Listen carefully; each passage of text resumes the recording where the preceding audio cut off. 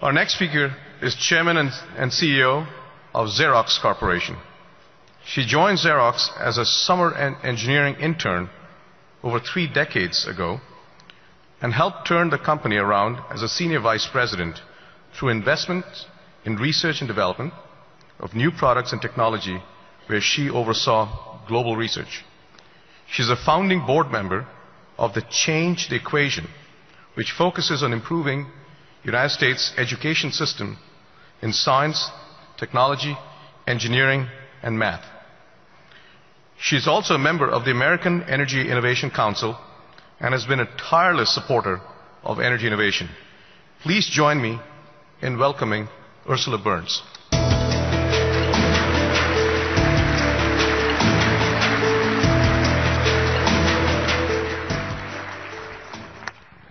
So thank you for that generous introduction, and thanks to all of you for the warm reception. I'm delighted to be here and to share a perspective on your work from the vantage point of a company that has nothing to do with energy. I guess that's the point of me being here, to let you know that we are all impacted by energy, to tell you that we deeply care about your work, and to let you know that our companies, our country, and indeed the planet all need you to go about your work with a sense of urgency and a sense of passion. 20 minutes is not a long time, so let me get right to my discussion. I have 3 points to share with you. Message number 1. Companies like Xerox, companies outside of the energy sector, have a deep interest in sustainability and in energy. What you are doing matters to us, and it matters to us big time. Xerox has been working on sustainability for decades, long before green was in vogue. Long before green was in vogue. Our commitment to sustainability began in the 1960s as the financially as well as the socially right thing to do. That early commitment has led us to a fascinating journey. We pioneered energy-reducing technology, things like two-sided copying, print on demand, the use of recycled paper, remanufacturing of machines, recycling of toner cartridges, and a promulgation of really tough standards for our paper suppliers. The more we have integrated sustainability into our business operations, the more it has become part of our DNA.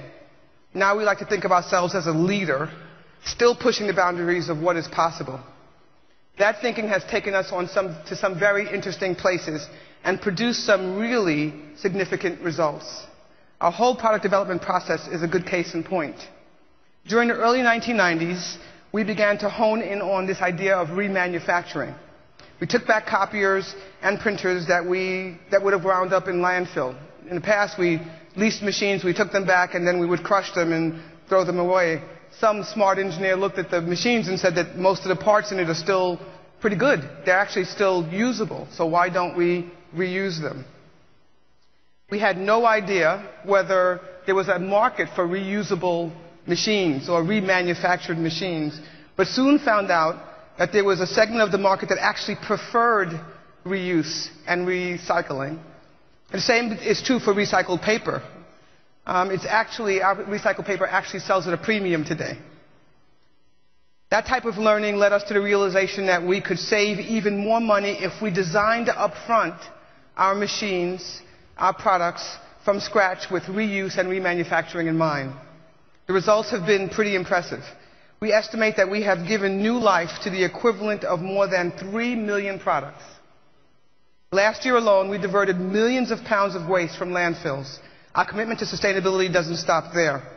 Over the past many years, we've been building a services business that has led us to be essentially neutral on whether a customer uses paper or not. That sounds like a really strange thing for a company that invented copying. We actually work with our customers to help them reduce their reliance on paper, to convert their legacy documents from paper to digital, and to more aggressively move away from paper in the office. More than half of our business now comes from services, and it's led us into places that you would never expect us to be. One example of the impact of this new look on our business and its impact on energy is, get ready, parking, automobile parking. Through ACS, now Xerox Services, the $6 billion business that we acquired a couple of years ago, we are successfully managing and operating parking systems for more than 30 cities in the United States and nearly 100 jurisdictions in Europe. In fact, we're the world's largest provider of transportation services to governments worldwide. Here's one example of our expertise at work and how it helps the energy problem. In Los Angeles, we're making it easier than ever to find a parking space. By using Xerox's innovation, the city will be able to adjust parking meter rates, unfortunately, according to demand. That will make more spots available at peak times, encouraging the use of public transportation and relieving traffic congestion. That means less use of fuel. Prices will vary, and it'll help build and meter demand with supply, and it'll help neighborhoods reduce congestion and obviously, like I said, help reduce energy usage. It's a good example of our services business ACS, working with our technologists in Xerox, teaming up to help cities become more efficient and less dependent on energy. We are also the world's largest provider of automatic toll machines and other processes that rather dramatically cut down on energy usage. By finding a parking space faster or helping traffic move more efficiently, we're helping reduce congestion. That may not sound earth-shattering, but consider this. America's urban areas wasted 1.9 billion gallons of fuel, that's billion gallons of fuel, in 2010, and 4.8 billion hours of driver's time, just people driving around trying to find a place to park. So we work on this, and we are helping to reduce that burden on the environment. Nor are these isolated examples. Across industries and around the world, businesses and governments are recognizing the value proposition of the new Xerox. Let me give you one last I didn't know that about Xerox moment. Many of you in this room are familiar with our legendary Palo Alto Research Center known as PARC. It has a rich history. It helped create things like the graphical user interface and other innovations that are now around the world. PARC researchers have been helping to change the world for a very long time. And they did this by combining a deep science with a deep desire to help improve the world.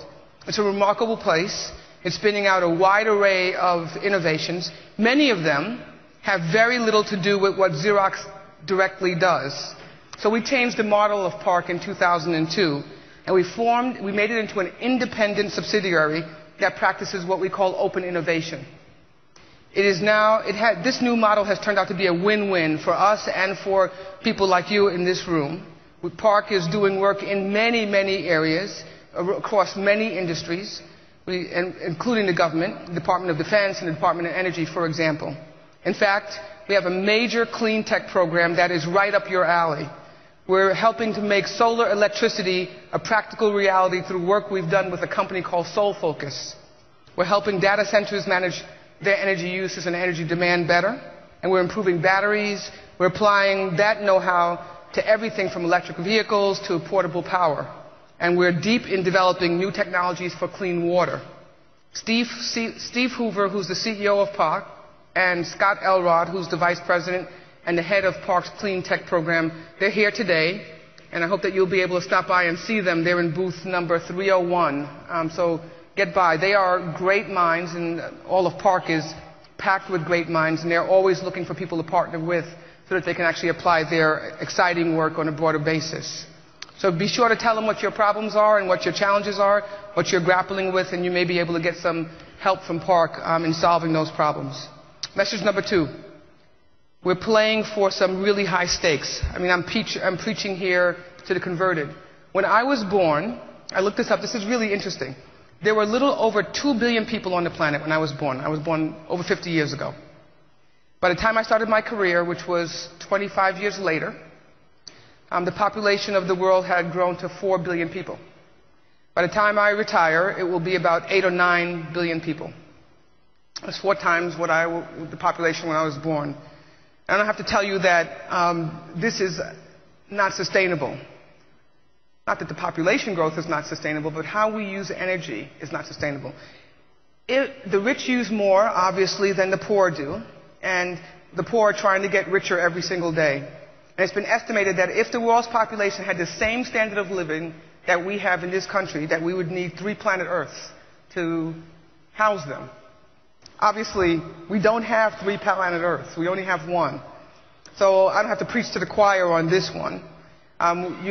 You get it, and that's why you're all here and why I'm all here and why I'm involved in energy at all. You know that the solution to lifting the world's poor out of poverty, hunger, and disease is economic development. But we also know that unbridled economic development done in the old way will destroy our planet. So it's quite a conundrum, but fortunately there's a middle ground, and you've heard it a lot, and it's called sustainable development. That's the term that gets thrown around a lot. It defines a place where the world's economies, the societies, and the environment can all thrive in a harmonious state. Some people call it the triple bottom line. I like to call it the triple bottom line as well. Operating the world, businesses in a way in which the economies can grow, societies can benefit, and the environment is still protected. And here's the really good news. It's not nearly as difficult as we once thought. Companies such as 3M, Cisco, P&G, Xerox, and many others are making major reductions in waste, major reductions in energy usage or water usage while saving billions of dollars. I'm sure every company here can show similar results. It's all really good stuff, but it's not nearly enough to cause anyone to declare victory yet. We desperately need communities like ARPA-E to provide a quantum leap forward. The good news about the progress that we've made on the corporate side so far is that it's being driven not only by the financial bottom line, but it's being driven by the expectations of our customers and by our shareholders as well. Just about every RFP that we compete for, just about every single one, has a clause in it today that has something to do with sustainability or green. Either we have to help them reduce energy, we have to help them reduce waste, we have to help them reduce paper utilization. And that phenomenon means that sustainability itself is sustainable because clients, our customers, our shareholders are asking for it as well. When customers and their service providers are aligned, no one is going to turn back. No one is going to actually push against this wave that's happening. This is good, but it's clearly not good enough. Innovation, like raising children, takes a village. So we have in this room, I think, the scientists, the innovators, the universities, the corporations, government entities, entrepreneurs, and venture capitalists to make a really fundamental change in this problem. I think we have in this room the capacity to make magic happen. But I would argue that we need to lengthen our stride and quicken our pace. And that gives me to message number 3. It's a theme that I'm on in many, many different areas: education, energy. We all need to become a little bit more impatient with the status quo. I believe that we all need to shift the emphasis in our thinking from why we can't create more jobs or why we can't have a better educational system, from why we can't improve our competitiveness, from why hunger and poverty can't be eliminated, to how we can do it. In other words, we all need to become a little bit more impatient with the status quo. Some of our most revered people have been impatient people. Bill and Melinda Gates describe themselves as impatient optimists. Melinda Gates has said that the world is getting better, but it's not getting better fast enough. I actually agree. Although a lot of people, most notably Robert F. Kennedy, get the credit, it was actually George Bernard Shaw who first wrote, "Some people see things as they are and ask why, and others dream things that never were and ask why not." We need to stop hiding our impatience and start celebrating our impatience. Let our impatience show. Let our people, since our people do emulate their leaders, I think that we have to show them that we are impatient. We have to walk the talk and let them see that it's okay to be impatient and to be a little bit frustrated. We've been told our whole lives to be patient, to don't shake things up, it'll work out, don't stick your neck out too far, you can't really fight City Hall. I think all of those things are essentially bull. When I was introduced, you heard that I grew up in housing projects of New York City. And at that time I had 3 strikes against me: my gender, obviously I'm a woman, my color, obviously I'm black, and my class, no more obviously, but I was back then poor. Xerox gave me an opportunity and I provided the hard work. My impatience stemmed from my passion to make sure that everyone in this world, not only in this country, has the same opportunity that I had. My impatience stems from an abiding belief that our best days are actually ahead of us. If only we act now to secure the future that our children deserve and that their children deserve. And my impatience stems from an abiding belief that democratic institutions and capitalist economies are humankind's greatest hope to build an equal and just society. So if I get a little impatient, I hope that you'll forgive me. Actually, I hope that you'll join me and become impatient as well. Look around you. The brain power to build a sustainable world is here. And fortunately, there are many more like you outside of this room around the world. Think about what we can do, if we can provide clean and sustainable energy for all of the world. And if you'll pardon the metaphor or the pun a little bit, this is not Don Quixote tilting at windmills. This is harnessing science to transform the world. This is about being part of the solution, not part of the problem. It's about having hope, working hard, and being diligent.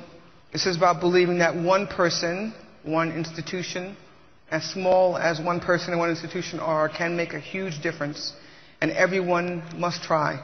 This is about being impatient and about doing something about it, and about not forgetting your role in the bigger world. Xerox, as I said, is not an energy company, but we focus heavily on not abusing and misusing the grace and the things that have been given to us. If it's not the people in this room, then my question is who? And if it's not now, my question is when. Thank you.